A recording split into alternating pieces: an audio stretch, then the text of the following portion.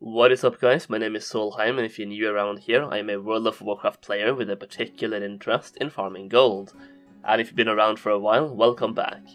So today we are looking at two Primal Air gold farms in Shadowmoon Valley. It's basically the same farm and the same mob, but it can be farmed in two completely separate locations. And in my opinion, one of them is better than the other. So it's basically one really good Primal Air gold farm and a little bit less good Primal Air gold farm that can be used as a backup if the main one is being overfarmed.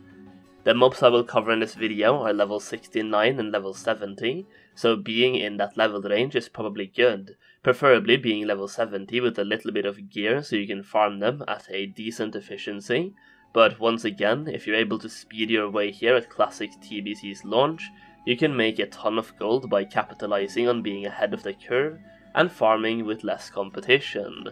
Primal Air is probably going to be the most expensive primal, or at least it's going to be in the top two most expensive primals, which are going to be Primal Air and Primal Fire, and I honestly don't know which one will be most expensive, but they will both be quite expensive, so these farms are really lucrative. I've chosen a little bit of a different format for this primal gold farming video compared to my previous primal gold farming videos, and I've pretty much skipped the 1 hour testing part, so I don't have any results to show you guys, but I will show you the locations, so let's get right into it. Location number 1, which is the best one out of the two in my opinion, is all the way southeast in Shadowmoon Valley, right next to Dragon Maw Fortress. Over here you will find air elementals along the mountain side, as well as there's this little ridge within the mountain itself, where you will find an additional 5 to 6 air elementals. All of these air elementals are easily accessible,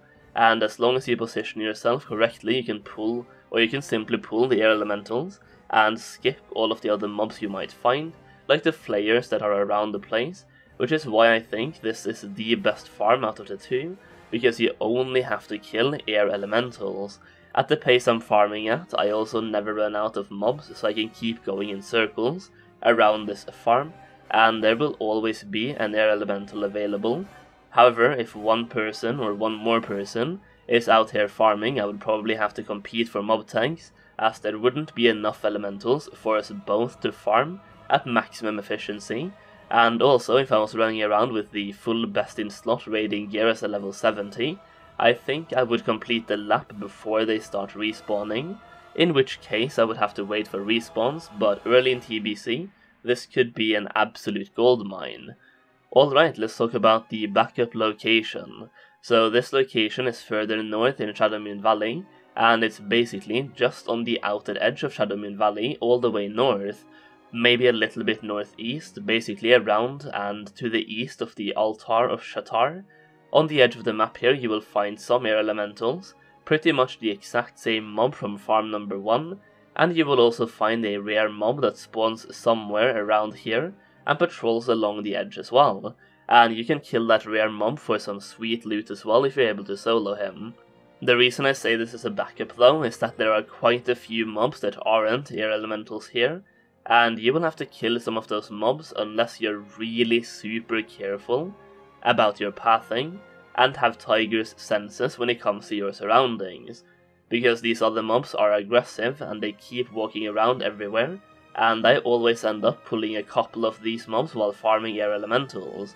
Don't get me wrong, it's not a massive downside, but it does mean that you won't spend 100% of your time killing air elementals like you would in farm number 1. It's more like 90% of the time killing air elementals, and 10% of the time killing snakes and scorpions, which have a pretty terrible loot table, unless you have skinning. If you do have skinning, this location could actually be better than the other location, because in that case you can utilize your downtime in between farming air elementals to skin these other mobs and make more gold. That being said, there are a lot of air elementals available along this outer edge of the map, so by simply flying up and down over here, you will find a ton of air elementals, and you should be able to get yourself a decent stockpile of Primal Air. Now the reason why Primal Air and Primal Fire will be so expensive is that the amount of places you can farm there, or farm this, is quite limited, as well as most of the places to farm them are in the open world, which means there will be a lot of competition and getting tags and loot will be fairly difficult. Another reason is that Primal Air and Primal Fire, or I guess I should say every single Primal, is used in huge quantities across multiple professions in the Burning Crusade, and will be on high demand throughout the entirety of the expansion, and will be on massive demand in the beginning. According to Wowhead, Primal Air is used in 64 different crafts, and here's a quick screenshot showing at least a couple of them so you can see why people will be willing to pay top dollar for these primals. I also want to let you guys know that I've managed to secure you guys a 50% off code on what I think is the best gold making guide for TBC Classic,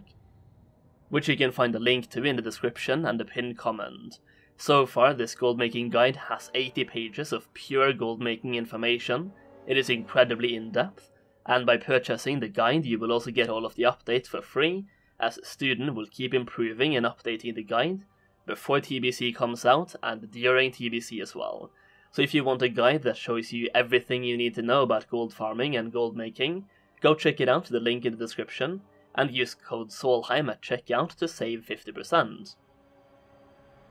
Now, even though I didn't actually test this for 1 hour, I did track the first 15 minutes, and in those 15 minutes I received exactly 15 motes of air, which is the same as getting 60 motes of air, or 6 primal air per hour.